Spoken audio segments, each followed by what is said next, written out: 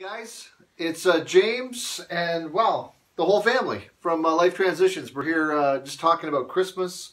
We're getting really close. Are we getting close to Christmas? I'm Kira. Kira, the teenager. Okay. And who's this guy? I'm Seth. Seth. Okay. You?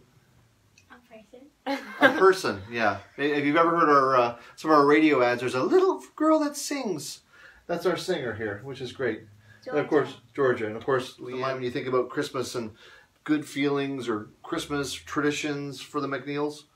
Going to church on Christmas Eve. Going to church Christmas Eve because you get to play with fire.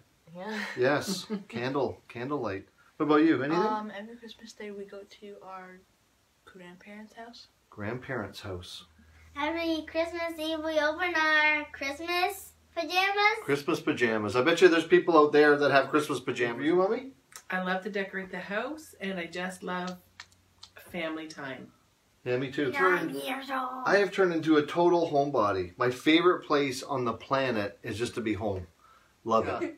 We the families that we've served this past year, we realized that they're all experiencing a very first Christmas without somebody special, and this can be a hard time for a lot of people. So we wanted you to know that you're in our thoughts, you're in our prayers. We think about you, and this can be a tough time of year.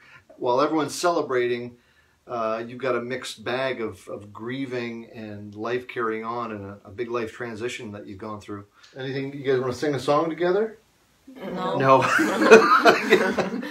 We're not that Christmassy. We're just regular people.